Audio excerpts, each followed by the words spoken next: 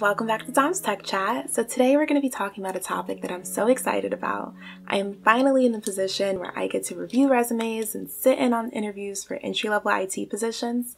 And I wanted to give you guys some insight by giving you 5 of the most common mistakes that I've been seeing. So in this video, we're going to go over all of that. Make sure you stay until the end because number 5 is the most important one. And also at the end, I'm going to give you a template for the resume that lands me FAANG interviews, so that way you guys can take your resume to the next level. So let's get started. So first of all, I'm going to go over kind of from top to bottom on some of my biggest issues that I've been seeing with resumes.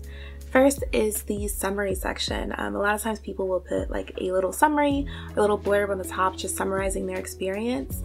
And what I'm noticing is that people are using this section to just kind of review the things that are already on the resume. It's kind of very generalized, it's not specific, and it doesn't add too much to the resume. So that's causing 2 issues. First, you're wasting space because you're just using things that they are going to see further down on the page. And B, you're not using that to explain why you are qualified for the position. So what I like to tell people is if you are going to put a little blurb at the top, is to make it a summary of your qualifications and personalize that to the job description. So in that summary, make it like a 3-sentence little blurb. Don't just summarize your experience, but highlight the experience that is applicable to that job description. Use some of the key words from that job description and make it a clear 3-sentence summary on why you are qualified for the position that you're applying for. And if you aren't going to customize it, then I would suggest just not including that section.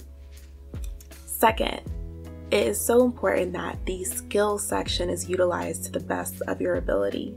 So what you want to do is that you want to make sure that you are not wasting the skills section on buzzwords. And when I say that is, if you are a recruiter or a hiring manager and you're looking at resumes all day, you are going to see the word collaborated, you're going to see team player, you're going to see communicator over and over and over again. And after a while, those words mean nothing because those are skills that they can't be verified.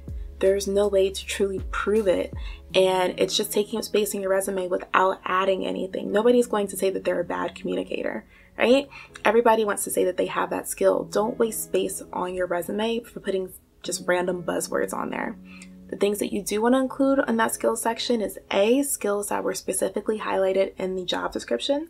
So you want to bring in some of those keywords from the job description into your skills section. Also, you want to include any technical skills you have. So those are the things that will really make you stand out if you're applying for a technical position, is to include more of your technical skills in that section. Now, soft skills are important, but I'm going to show you a much better way to incorporate it and to demonstrate it on your resume versus just listing it in a bullet point in your skills section. The third mistake is also in the skills section, and that is do not include anything in your skills section that you are not comfortable including or speaking to in a job interview.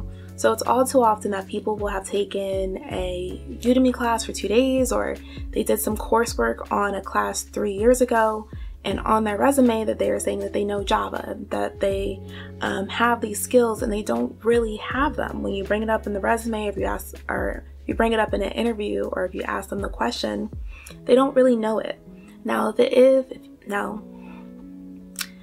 if you are a student and you have taken coursework and things and you do want to incorporate that, what you would say is coursework in, to highlight the fact that no, you don't really have the skill, you might not have it in a professional basis, but you do have some exposure to it from school. That's perfectly fine, but don't make it seem that you know a skill that you don't, because you don't want that to come out in an interview and make you look bad. The fourth mistake is having a distracting design.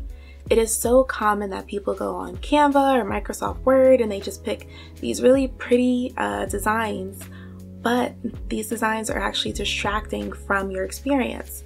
So the way I explain it to people is like this. On average, people spend 7 seconds looking at your resume. Don't waste one of those seconds being them thinking about your design.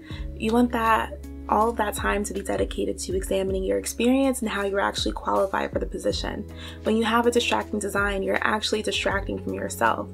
Also, another just functional reason, a lot of companies print in black and white, and all too often I see people have resumes that when you print them in black and white, they're unreadable. So typically my recommendation is to keep your resume in either plain black and white format, or if you do use color, to keep it very minimal. Of course, there are exceptions to this rule. If you are in a field like graphic design or a field like digital marketing where you want to show some of that creativity. But for the most part, if you're going for a general IT position, lean more towards the simple side and rely on your content versus your design. And the fifth point, and this is the most important, do not waste your experience section. That is a majority of your resume. That is the most important part. It's the meat of the resume, if you will. And all too often I see people waste their experience section on just listing job duties. When I'm doing my resume, I use the AIR method. If you Google it, nothing will probably come up. I came up with it myself. So the AIR method stands for A, action, I, integer, R, result. Okay, so if you are writing a bullet point, you want an action word, and that action word is where you can bring in those soft skills and some of those things that would just be meaningless buzzwords in a skill section to actually have an action and a meaning in your experience section. That's where you can say you communicated, you collaborated, you managed. That's where you want to bring in those terms into your experience section. I is the integer, so you want numbers. You want to quantify anything that you can. You want to put in statistics, you want to put in figures to back up the impact that you made at the company. Which brings us to R, is the result.